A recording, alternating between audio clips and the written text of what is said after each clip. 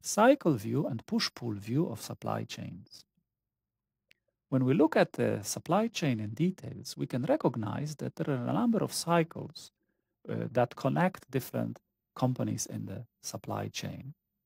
In every cycle, we will see a customer triggers an order, then supplier fulfills the order, and then the customer receives the order.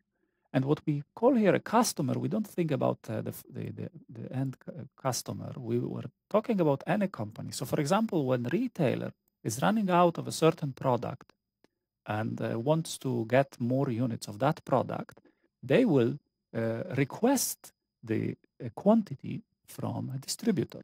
Distributor receives the order. It checks its inventory. If it has enough units, then it sends a shipment, right, to the retailer. So that's the second stage, and second step. And then the customer, which is now the retailer, will receive an order, right? The differences in those cycles are, for example, uncertainty in demand.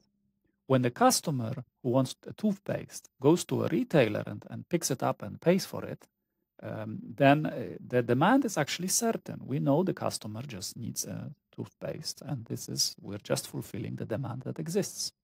However, when the distributor, let's say, orders from the manufacturer, then the demand uncertainty is very high. The distributor, let's say, purchases 5,000 toothpaste from the manufacturer, hoping there will be demand. Eventually, some customers will want this toothpaste. Also, order size will be different. Order size at the customer level is usually one or very few units. At the distributor ordering from the manufacturer, this can go into thousands of units. Frequency will differ as well, right? Customers will buy daily. Let's say a retailer will experience a lot of daily demand for some units of product, whereas maybe distributor might order from the manufacturer once a month. Lead time may also differ, right? The customer receives the units almost immediately. A retailer might have, when they order from the distributor, there might be 1 week delivery time or 2-day delivery time. When distributor orders from the manufacturer, maybe manufacturer will deliver to the distributor in 1 month. The cycles can also be seen through a push-pull view of supply chains. Certain cycles that we defined earlier will be done in anticipation of the actual customer demand, and we call those push processes. And other cycles will be done in response to customer demand, right? The end customer we're talking here about, end customer demand, and we call those pull processes. Pull means that the demand has occurred and the customer is pulling for some actions to take place.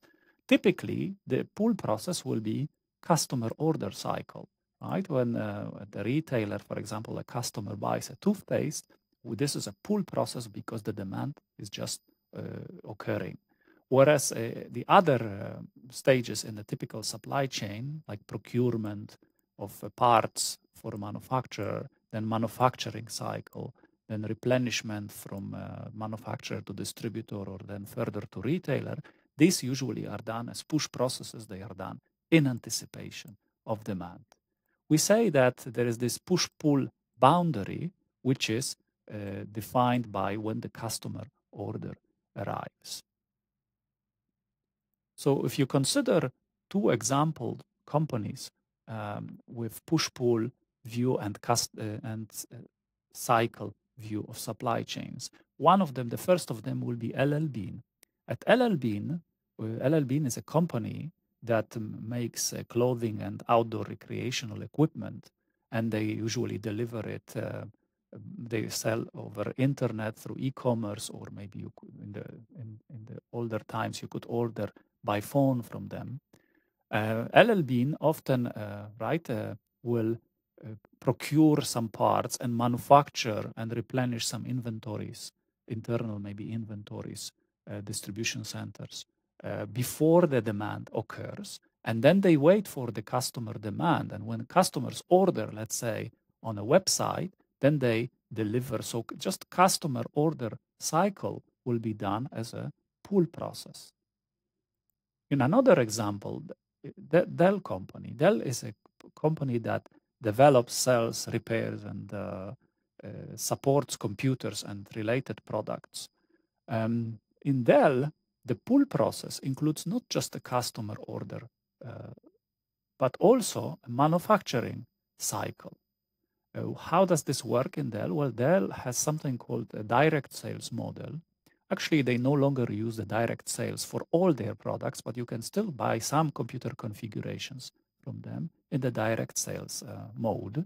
And the idea is you go to a website nowadays, you configure your computer, and then when you purchase it, you make a payment, you already, right? So there is demand for this configuration. And at that stage, right, the customer order cycle happens, but also the manufacturing cycle is initiated because Dell does not store the ready configuration for your computer. It will actually assemble it to your specification. So the manufacturing cycle or assembling cycle, specifically in this case, happens only after the demand has occurred. So the pull processes include manufacturing cycle and the boundary is shifted. And of course, this provides an advantage for Dell because Dell can provide a very large variety of products without storing finished configurations. They may actually assemble them to order. Now, in fact, for certain cost efficiencies, Dell will offer some standard configurations that they manufacture in anticipation of demand. So this division into pull and push processes is not as straightforward. It doesn't happen for all possible configurations at Dell.